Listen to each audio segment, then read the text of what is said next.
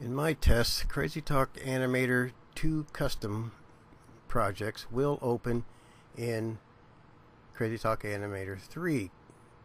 And the way I did this is I created a CTA2 projects folder in Crazy Talk Animator 3's project files.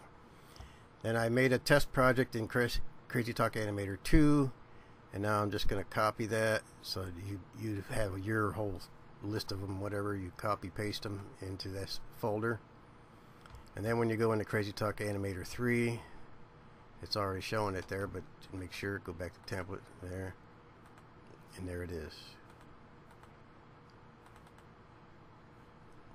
Load it again and make sure it works.